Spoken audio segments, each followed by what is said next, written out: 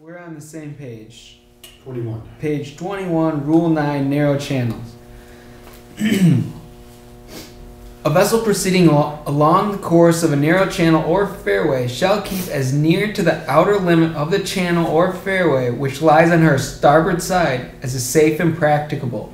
Notwithstanding paragraph A1 in Rule 14a, a power-driven vessel operating in narrow channels or fairways on the Great Lakes, Western Rivers, or waters specified by the Secretary and proceeding downbound with a following current shall have the right of way over an upbound vessel, shall propose the manner and place of passage, and shall initiate the maneuvering signals prescribed by Rule 34A1 as appropriate. The vessel proceeding upbound against the current shall hold as necessary to permit safe passing. A vessel of less than 20 meters in length or a sailing vessel shall not impede the passage of a vessel that can safely navigate only within the narrow channel or fairway. A vessel engaged in fishing shall not impede the passage of any other vessel navigating within a narrow channel or fairway. A vessel shall not cross a narrow channel or fairway if such crossing impedes the passage of a vessel which can safely navigate only within that channel or fairway. The latter vessel shall use the danger signal prescribed in Rule 34D if in doubt as to the intention of the crossing vessel. In a narrow channel or fairway when overtaking, the power-driven vessel intending to overtake another power-driven vessel shall indicate her intention by sounding the appropriate signal prescribed in Rule 34C, which are maneuvering and warning signals, and take steps to permit safe passing. The power-driven vessel, being overtaken, if in agreement, shall sound the same signal and may, if specifically agreed to take steps to permit safe passing. If in doubt, she shall sound the danger signal prescribed in Rule 34D.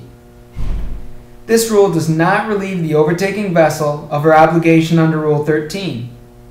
A vessel nearing a bend or an area of a narrow channel or fairway where other vessels may be obscured by an intervening obstruction shall navigate with particular alertness and caution and shall sound the appropriate signal prescribed in Rule 34E. Every vessel shall, if the circumstances of the case admit, avoid anchoring in a narrow channel.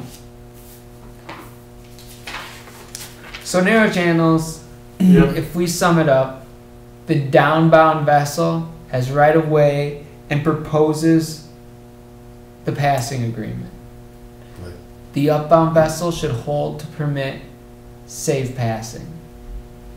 And a crossing vessel should not impede downbound or upbound vessel. Downbound, right? What do you mean by downbound? So if we are in a narrow channel with a current. Current's going this way. Okay. Downbound vessel, upbound vessel, and sometimes say descending, ascending. Okay. Right? There may be a crossing vessel here too. Downbound vessel proposes the manner and place of passage, and the upbound vessel holds to permit a safe passing. And you can think about if there's a 3-knot current, your current is 3 knots. To maintain bare steerage, the minimum speed at which she can be kept on course, let's say she needs to go 2 to be held on course. Well, now this guy's speed over ground is 5 and this guy's is -1. And the downbound vessel has right of way, correct? Correct.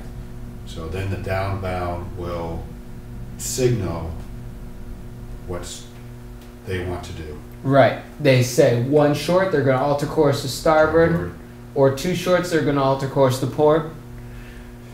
So say they go 1 short, alter course to starboard. This guy holds and permits a safe passing.